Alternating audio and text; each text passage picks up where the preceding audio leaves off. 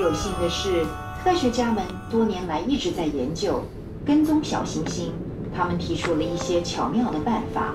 我们可以用引力来改变小行星的轨迹，小行星以4万英里的时速直奔地球而来。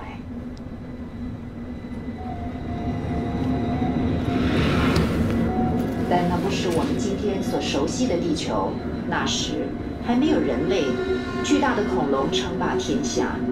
不幸的是，世界马上就要改变了。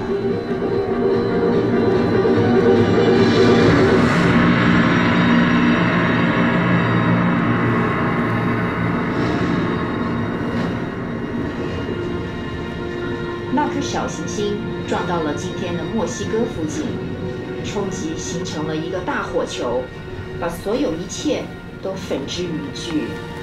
蒸汽化的尘埃以及岩石被冲击到太空中，燃烧的残留物反反复复地撞击地球，一切都在火海中。好美啊！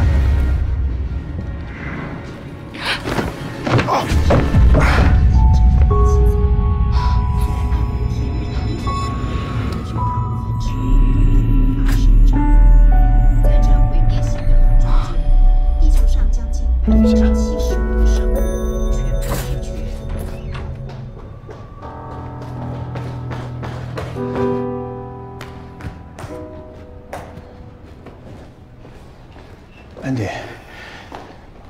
安迪，你怎么了？你是不是在生气？对不起。别，你是不是累了？我送你回去吧。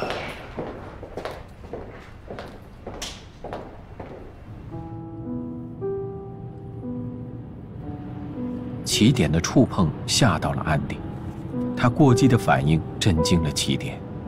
安迪无法向困惑的起点解释自己从小到大这种异于常人的行为，之前两人间的美好烟消云散。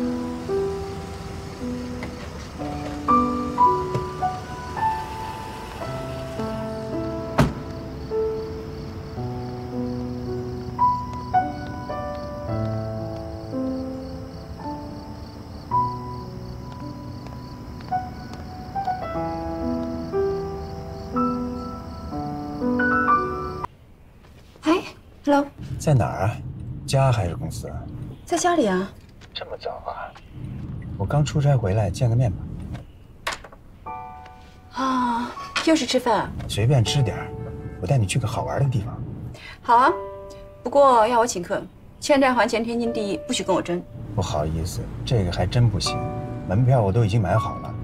看样子你欠我的债还得继续背着，满足我随叫随到。啊，我以为我自己很聪明。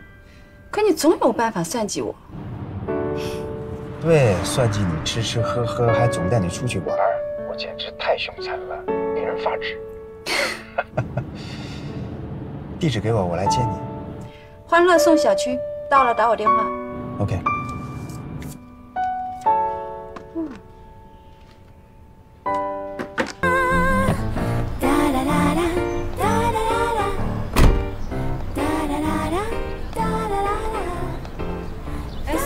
AMG， 这车不错。嗨，都说开奔驰的是农民企业家。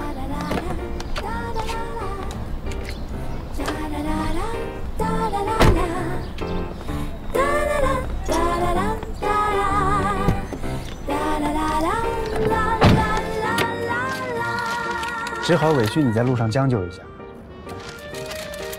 我们得抓紧点时间，那个地方关门关得早。我们去哪？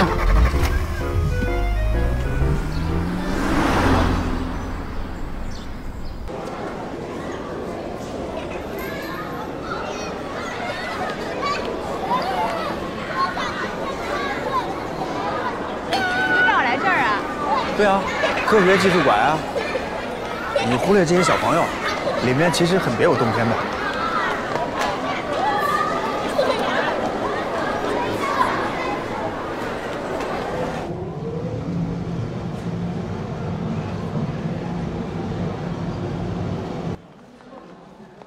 我们现在在2000米以下的地铁开采厂，随时可能塌方，害怕吗？你还真是童心未泯啊！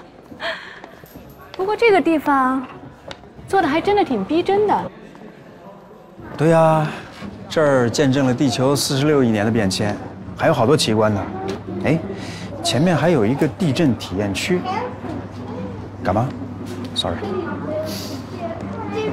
干嘛？你觉得我像不敢的人吗？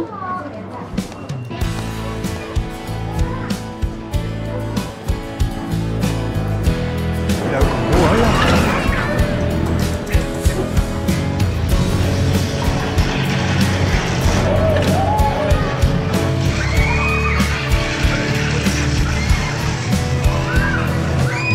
人群中步履匆匆，背部上放着手风。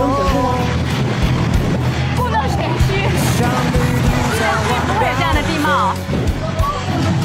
一会儿还有更厉害的呢，我看你还能笑得出来。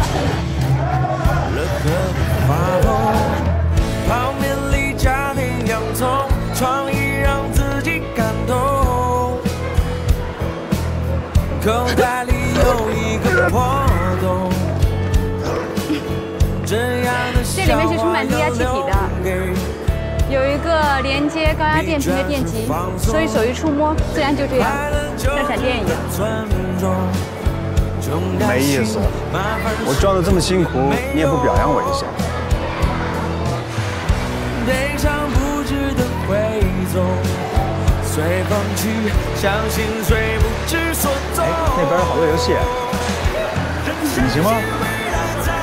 我最会玩游戏了。是要比赛喽？没问题啊。这个练时间的感应能力，按了这个钮之后呢，这些灯就会依次亮起来，按一定的节拍，那中间会空掉几遍，谁时间最接近谁就赢。OK， 来。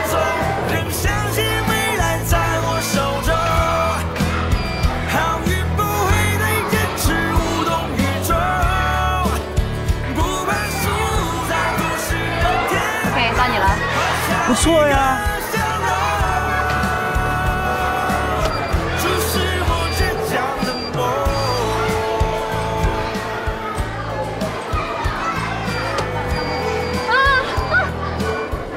天哪，你太棒了！一点点。再来一次。没关系啊，愿赌服输。那惩罚可是有力度的。比如呢？你确定要这个惩罚吗？愿赌服输嘛。OK， 来吧。这样的笑话要留给啊！疲倦是放松，快乐就值得尊重。穷开心，麻烦是苦也没用。不许拍我！别拍我！悲伤不值得回头，随风去，不许给别人看，删掉。我会的，我会的。看你这么笑，我也真的挺开心的，像一个小朋友，很单纯，很纯粹，也很美。